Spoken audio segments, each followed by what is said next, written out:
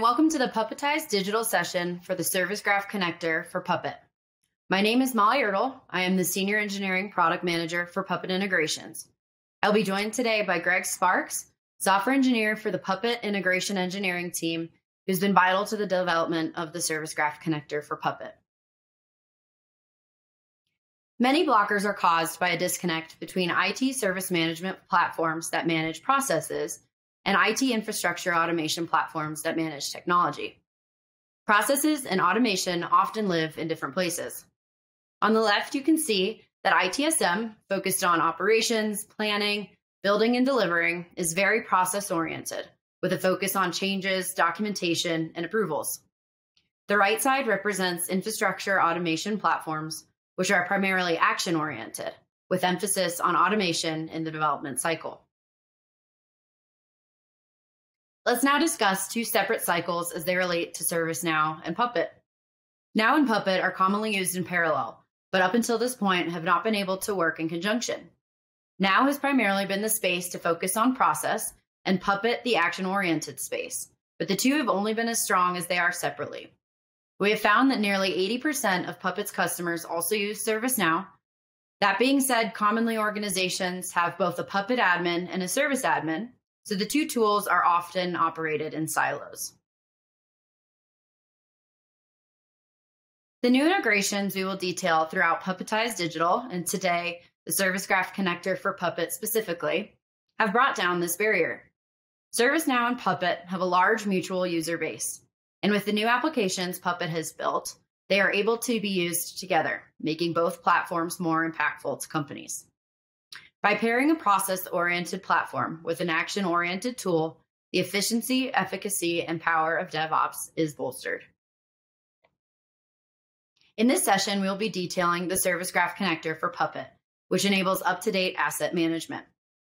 The Service Graph Connector for Puppet is an application that Puppet has built for the ServiceNow store, allowing for data to be ingested from Puppet assets into the ServiceNow Cmdb. This integration allows for streamlined, automated data mapping to enrich the Cmdb. This greatly improves visibility into data and serves as a platform for business decisions. The Service Graph Connector for Puppet will create and update a company's Cmdb records. Puppet facts will be visible via new tabs in the CI record, and most importantly, once this mapping is completed, automated runs will happen on a customized time basis with a default of 30 minutes. Additionally, if you tuned into our segment about the Puppet Spoke, both the Puppet Spoke and the Service Graph Connector can be used in unison to create a very powerful wing-to-wing DevOps process. Why use the Puppet Service Graph Connector? Without Puppet's connector, Now customers must rely on Now's discovery to keep data up to date. These runs are less frequent and often impact stability, creating a need for updates directly from Puppet. Out-of-date CMDBs are a problem for many organizations. They result in data inconsistencies, lack of infrastructure maintenance, overspend, and most importantly, security concerns. Puppet already knows everything about the systems that it is managing using the Puppet agent, so using PuppetDB as the direct pipeline to update your CMDB ensures efficiency and reliability. Lastly, we will discuss the how. The ServiceNow admin will install the Service Graph Connector for Puppet from the ServiceNow store. The process to configure and start the data import is relatively simple. Additionally, a setup wizard makes installation even more straightforward, and built-in defaults make mapping intuitive. Customizations to mapping can be made if desired by your organization, and as always, Puppet is willing and able to support any installation or setup that your company partakes in. Feature requests. The Puppet integrations team is always looking to build out our portfolio of integrations. So if you have any feature requests that you would like to submit to us, you can see the link here, and that will take you directly to our page where those features can be requested. And with that, I will pass over to Greg for the demo of the Service Graph Connector. Okay, thanks, Molly. So to go over the Graph Connector for Puppet, here we have a Puppet Enterprise instance with 3 nodes under management. And what this, as Molly mentioned earlier, what this integration is going to do is bring over fact data about these three nodes over to the ServiceNow Cmdb. So let's head over to ServiceNow. And the best way to access the installed Graph Connector is just to type Puppet. And as Molly mentioned, we have a handy setup guide here, which will guide you through, firstly, setting up your connection, which uses a Puppet RBAC authentication token, which has already been set up for our convenience today. And then the other things that you can configure here are updating the optional parameters other than the defaults. So the first thing you can do is add additional facts. So let's do this first.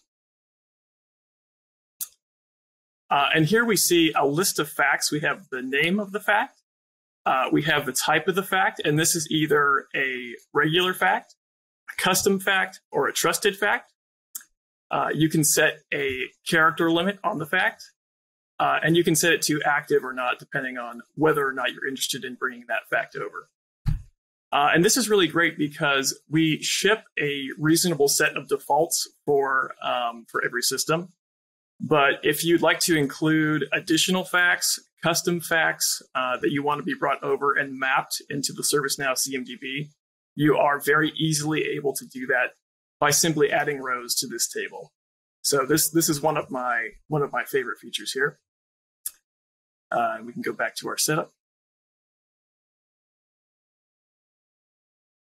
Let's see this again. And the other thing that you can configure with the Graph Connector is the additional properties. And so this includes things like how many nodes to request from the Puppet API on each page of the API request, how long you want to set a limit before a fact is considered out of date and is not being updated by PE.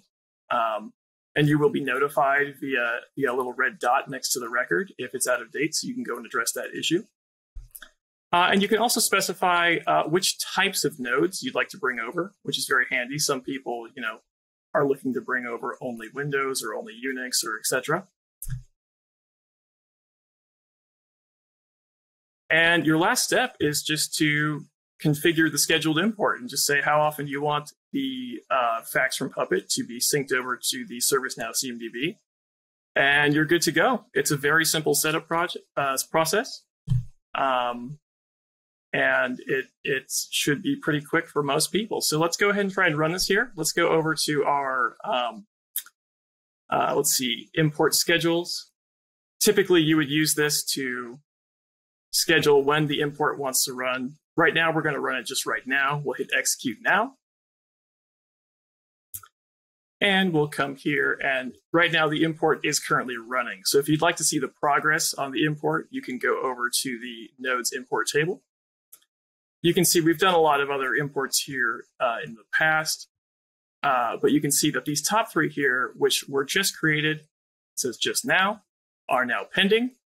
If we refresh this page, right now they're still running, but if we come back to this in a moment, these will then be complete, and we can see the facts that are brought over and then inserted into the ServiceNow Cmdb table.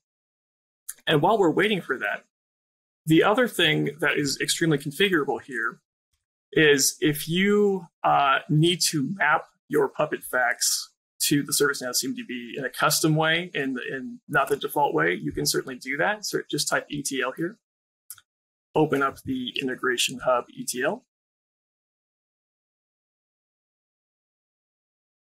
select the Service Graph Connector for Puppet,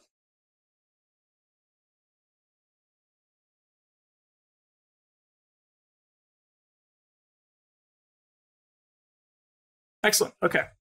So what we can do here is we can load a new data set. This one seems to work fine. Let's go ahead and auto pull a new one just for safety. We can save that. And we can say that was saved, mark as complete. In the second step, you can review the data that was brought over and transform it into new columns. So here you can see some fields that were brought over. Some of these are raw data from Puppet, and some of them are columns that we've created and calculated from other values, which you can do here any way you want to. You can see there's all kinds of data here. And thirdly, what you can do is you can take a look at, say, this Linux server Cmdb class and edit the mapping. And this is where the real configurability lies, besides adding your own facts, is you can say that I'd like this serial number column in the ServiceNow Cmdb Linux table, Cmdb CI Linux server, to be set to this particular value. And so on the right side here, you'll see some sample values that are brought over from Puppet. You can see what they look like if they're what you're looking for. And you can just drag and drop these data pills back and forth in between these until you come up with a mapping that works for you. And if you don't see the Cmdb table here that you're looking for, you can simply add attribute, and you can add search for the Cmdb column name that you're looking for. All right, let's head back to our import and check on see how that's going.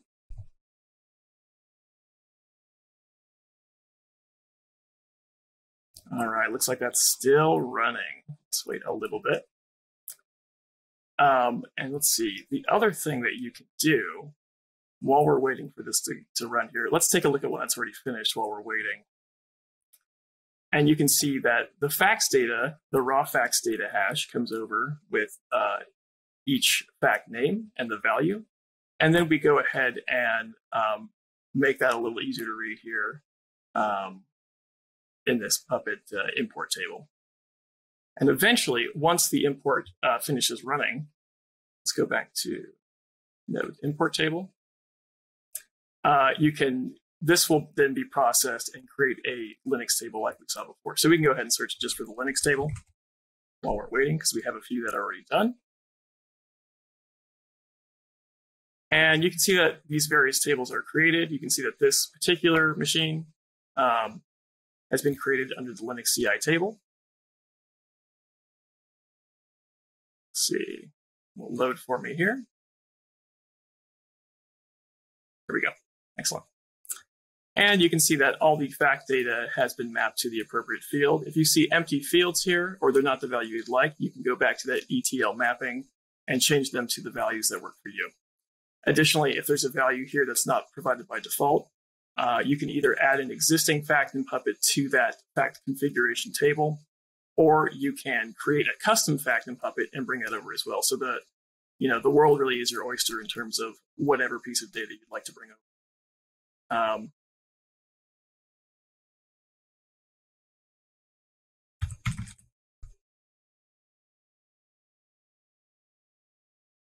Okay, so this one is going to take a little while, but that's all right. We won't wait for it to finish. And I think we'll proceed to see if there are any questions. Thank you.